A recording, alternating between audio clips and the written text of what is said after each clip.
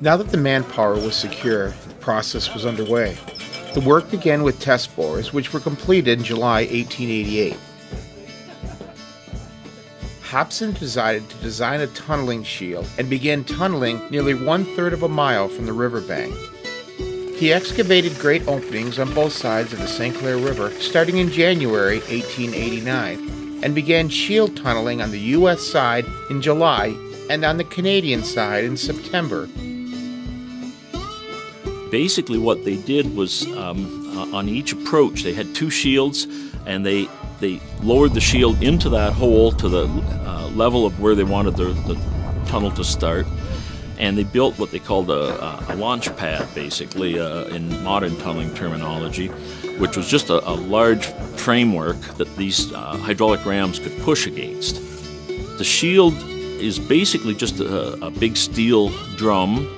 The one that was used on the tunnel was 21 feet in diameter, and it had 24 hydraulic rams, and it had a bulkhead in it.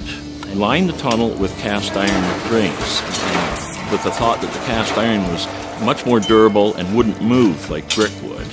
And so they put a number of rings in place, and then they would activate the hydraulic rams against the rings, and that would force the shield forward into the heading. The lead edge of the shields were pretty well cut to a knife edge on this 21-foot diameter, so that it would go into the soft clay quite easily, and they could move ahead 3 or 4 feet, and then they would retract the rams and insert another ring of the cast iron tunnel lining.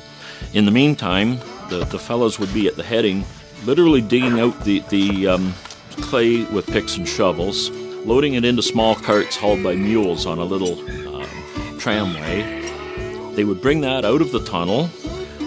They had 2 cranes on each side. One would pick the bucket off of the tram cart, bring it halfway up.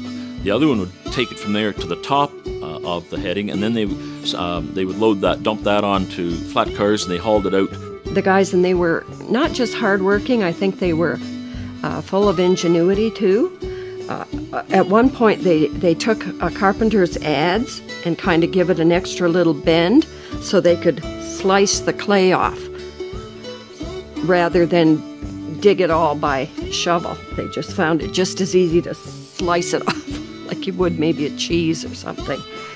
You know, we're used to large engineering projects done through big, heavy moving equipment. They didn't have that. They had basically guys with shovels and pickaxes and beasts of burden, as it were, to move things out.